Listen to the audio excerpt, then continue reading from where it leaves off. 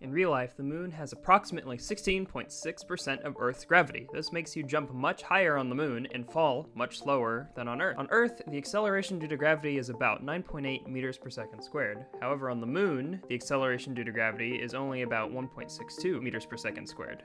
Let's see how Minecraft compares. On the Earth, the player can jump approximately 1.25 meters into the air, and using classical physics, we can determine that the player experiences about 10 meters per second squared. This is actually very close to that of real life. In contrast, the player jumps about 5 blocks on the moon, which will end up being about 3.05 meters per second squared, which is nearly double the acceleration on the moon in real life. Well, I guess Minecraft isn't too realistic with all of the floating blocks. This lower gravity has its benefits and challenges, like combat strategies on the moon need to be changed, and items have a bit of a habit of flying away, but at least you can jump really high.